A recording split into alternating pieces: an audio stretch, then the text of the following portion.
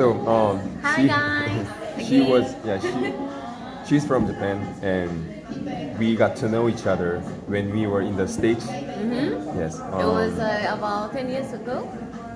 9 years ago. Yeah. 9 years ago. 10 years ago sounds too far, but 9 years ago Yeah. sounds good.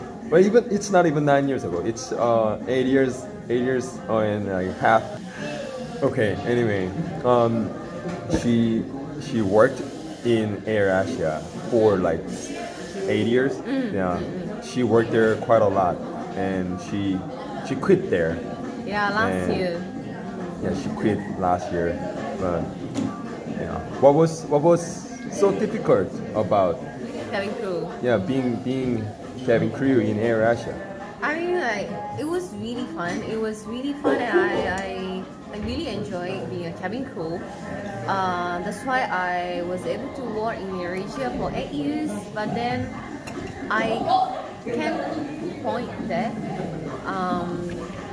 physically I was really tired. As you know, being a cabin crew, sometimes I need to wake up early morning. Sometimes I can't sleep during night, even though I was so sleepy. And then first thing when I wake up, I have to check where am I, and I have to check what time is it now. So when I was like 21 and 22 years old, when I was young, I could take it. But then as I get grow, I'm getting old. Yeah. Then I feel like I had to find the office job. That's the reason why I quit cabin crew. Yeah. She basically said that it was physically hard for you to keep doing as a flight attendant. Yeah. But what was the most difficult about being? I mean, what was the like a terrible experience being a flight attendant? You wanna ask me about that? I have a lot of stories, Yeah, pretty sure. I mean, a lot of flight attendant has a terrible experience. Being a cabin crew sounds like wow, you can fly to all over the world and then can meet a lot of friends. Yeah. But in the reality, we have to clean the toilet every 30 minutes. Oh, Even okay. some passengers they'll have the sickness, they will vomit. Oh. We are the one we have to clear of it. Oh, okay. Yeah. So we have to be a cleaner, and then if we have the sick passenger, sometimes we have to attend. We have to do some first aid, which is there is one case, one passenger fainting on the floor. Oh, okay. And then I brought the oxygen bottles. I have to administer oxygen bottles. We have to rescue their life. So actually, it's quite tough. Wow. To be a cabin crew.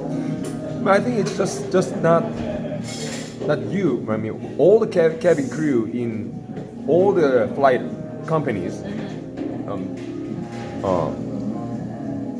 they have to do that kind of stuff, right? Yeah. Yeah.